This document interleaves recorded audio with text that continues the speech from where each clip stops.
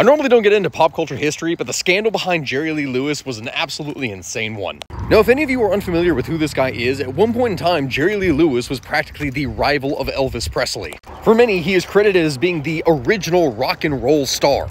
But like many rock and roll stars, he would simultaneously have a lot of problems that would, in many cases, end up bringing him down.